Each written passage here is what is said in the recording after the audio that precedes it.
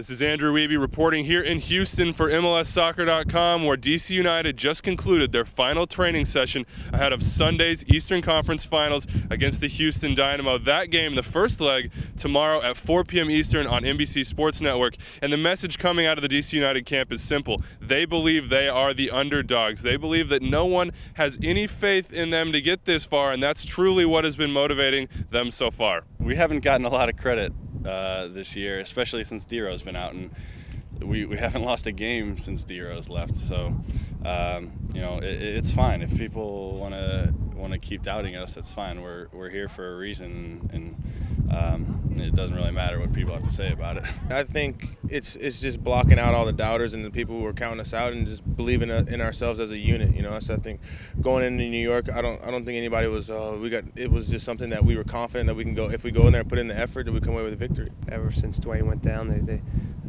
they made a decision to each step up and do a little bit more for the group and look after each other, get each other's backs, and the character of this team has been pretty impressive through this last 2.5 months. It's an unbelievable experience. You know, obviously it's only my second year, and last year we didn't make the playoffs, so.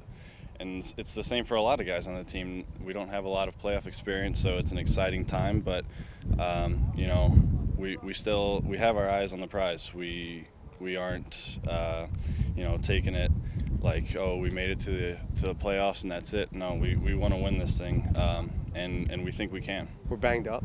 They're banged up. This game's a bit of a survival, and then we get a week to kind of regroup and get everybody back, and then I think Saturday will be a much more free-flowing, entertaining game.